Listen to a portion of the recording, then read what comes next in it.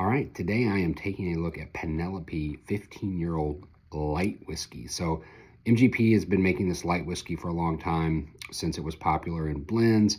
I don't think it was ever really meant to be this old. So when these craft distillers are buying it in these casks, what they're getting is something really special, something that was meant to be part of blends at a much younger age. But because they've left it in the barrel so long, it's a great combination of like the proof and the flavor profile of like a Stag, no kidding, with the flavor of a Canadian whiskey. So it's got these just explosive vanilla butterscotch notes on the nose, lanolin. It's just soft, rich, creamy, but not light. There's nothing light about this whiskey at all.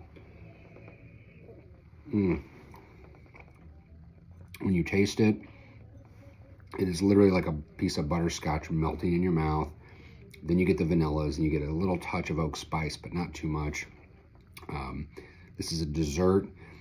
This is a powerful whiskey. The fact that they have to call it a light whiskey by law, really it's not. Again, there's nothing light about it. This is a very rich and unique whiskey that was never meant to get this old. So if you see any light whiskeys this old, buy them. Cheers.